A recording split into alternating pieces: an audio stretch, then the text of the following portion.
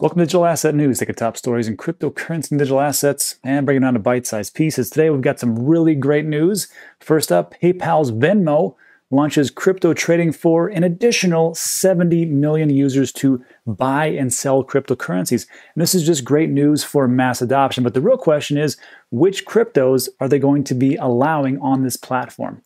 On top of that, we'll take a look at some more news about regulation as Biden administration developing crypto regs, and the Treasury, which is Gensler, is to provide direction to the SEC, and they give us a little snippet about what is happening as a potential Bitcoin ETF. And finally, we'll wrap it all up with some, in my opinion, some concerning news about Voyager and their user or customer agreement and what that entails and what it means for you who use Voyager or think about using Voyager.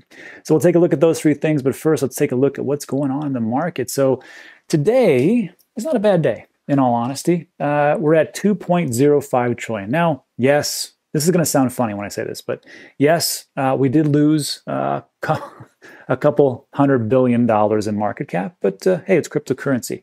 And again, if you're new to this space, watch the video we did yesterday, which talked about the different happenings as far as these bull runs and how corrections are very normal. Actually, the average correction is between 29 and 40%. So we're average about 35% dip in these corrections. And last one, we only saw it was like 21%. So not a big deal. In the traditional market, people are jumping out the windows. In crypto, we call that a Monday. Not a big deal, but here we are. So again, 2.05 trillion. And I will take that today. The sentiment in the market is still bearish. And if you don't know, we're talking about Trade the Chain. This is the sentiment analysis tool that I use. Links in the description for a 2-week trial to check it out. Because what I like to do is just take a look at what's going on with the coins. Oh, and before we get going, the hottest on Twitter over 24 hours is Dogecoin. Let's take a look at the price of that. Pirate Chain, R, it's always funny. Vertcoin, Alpha, RLC, Easy, Pulls, and Kava. Sure. This is where the magic is, though. I'm going to click on coins and see what we got. Well, Bitcoin's at 56,000. Over the 1 hour, it's gone up almost 2%. 24 hours on 1.5%. Ethereum's at 2286. Binance Coin 558, and everything is over the last hour is up a little bit, and it's not like massive, huge number. Let's see what went up massively. Well, Dogecoin, just so you know, is up a whopping 2%, but it's down 12% for a 24-hour time frame. And you see this hourly sentiment, it's all bearish. And where Trade the Chain excels is that it is one of 5 different crypto companies that has a direct API into Twitter, and it takes all those tweets and everything that has to do with crypto and that specific coin and gives us a sentiment about what's going on, and it's very bearish. And I don't blame people. I think they're waiting for these corrections that we talked about on yesterday's video, and I think there's more to come. But if you see these corrections or these dips or whatever you want to call them, after that, what happens? Goes up, dip, goes up, dip, goes up, and off we go. So don't be too concerned right now. I think it's going to be, you're in the right place at the right time. Not financial advice. This is just how I see things.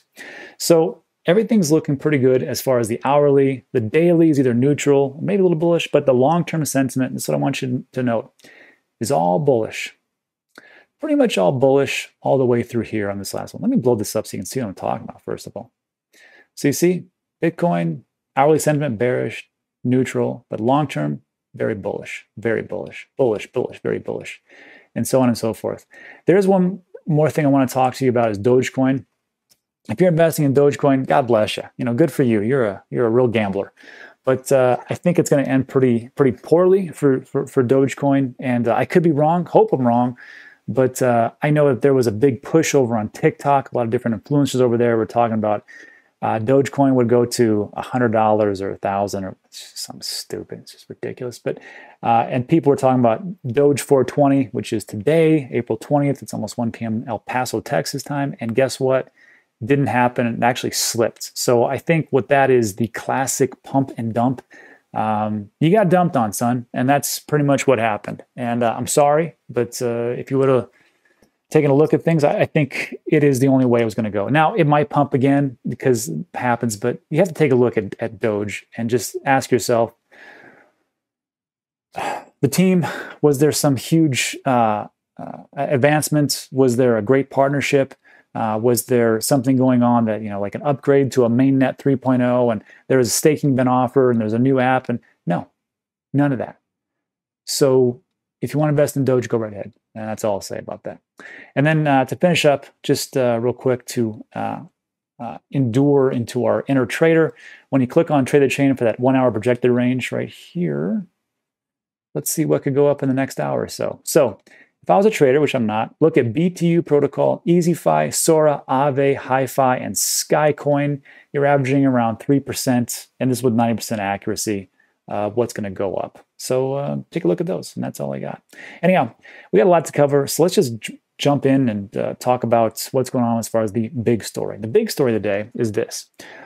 I love talking about mass adoption. I love talking about cryptocurrency, where things are going, and whether that be positive or negative. And this, my friends, is pretty damn positive. So PayPal's Venmo, just so you know, and if you're not from America, we use Venmo a lot.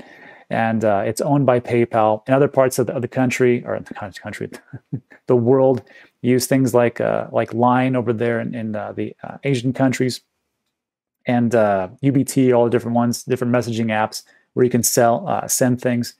And Venmo is pretty big. It's got 70 million people on it right now. So this crypto just got exposed to 70 million people. So this is what the announcement says.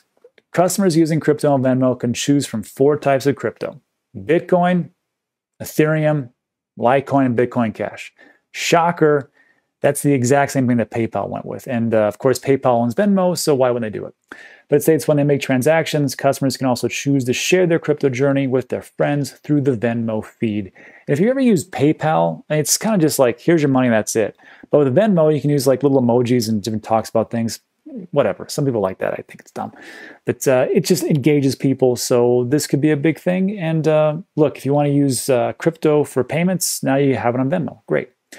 Venmo is licensed to engage in virtual currency business activity by the New York State Department of Financial Services. So they're on top of that. Buying, selling, and holding crypto with Venmo is not available in Hawaii, and we're prohibited by law. So if you're looking for that outside the U.S., it's not available, even in Hawaii, even though Hawaii is part of the States, but whatever. So that's what's going on. Again, the more people that we bring in, because PayPal just started this, 2-3 months ago or something like that. And then they're rolling it out to merchants globally soon. They've already rolled it out to the United States. Now we have Venmo on board. So again, 2021 is a great year. A lot of institutions are there, hedge fund managers, insurance companies, you name it, they're here. And this could be enormous. Let me know what you think in the comments section. I think it's big, but I could be wrong. And let's move on to the next.